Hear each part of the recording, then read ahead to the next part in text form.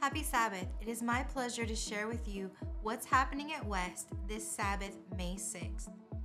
During Divine Service, Pastor Diego will be presenting Pray On. The struggle is real. Catalyst will begin at 11:30 in the gymnasium. And those interested in baptism, a Bible study is being offered in the conference room for adults and in the pastoral offices for youth at 10 a.m. each Sabbath. This Friday, the first message of the Promise of Prophecies evangelistic series, Someone is in Charge, will begin at 7 p.m. Sabbath evening, 2 unique messages will be presented, and the first will begin at 5:45.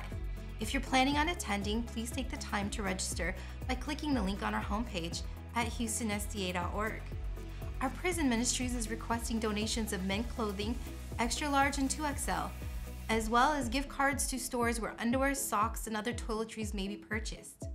Lastly, the men's ministry is hosting a men's breakfast on Sunday at 11 a.m. Please make sure to RSVP with Elder Barrington. In addition, AY will be postponed until June. As the prelude begins to play over the next few minutes, please take this opportunity to silence your phones and take a moment to prepare your hearts and minds to worship God. Enjoy this Sabbath day of rest, and remember, you're almost home.